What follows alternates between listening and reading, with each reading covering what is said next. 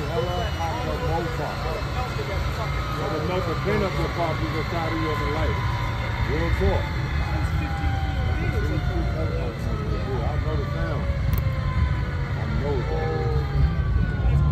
Hey guys, my name is Jeff, and this is the turbine-powered MTT Y2K Superbike, and it holds a Guinness World Record as the fastest and most expensive production motorcycle at over $300,000.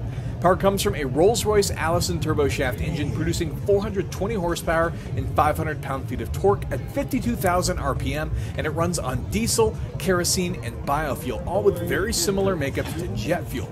Now, rather than using the turbine's thrust to move the bike, power is directed through a 2-speed automatic transmission along with chain and sprocket, which sends power to the rear wheel.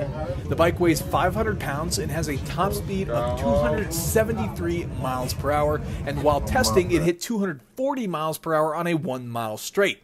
Leno even had the chance to test one and said the exhaust gases were so hot it literally melted cars' bumpers behind the bike. This is just a crazy bike that no one would ever expect somebody to build, and they're still taking custom orders for them. Now, if you guys enjoyed that video, could hit that like button for me. I'd really appreciate it, and consider getting subscribed for more content like this in the future. Thank you so much for watching.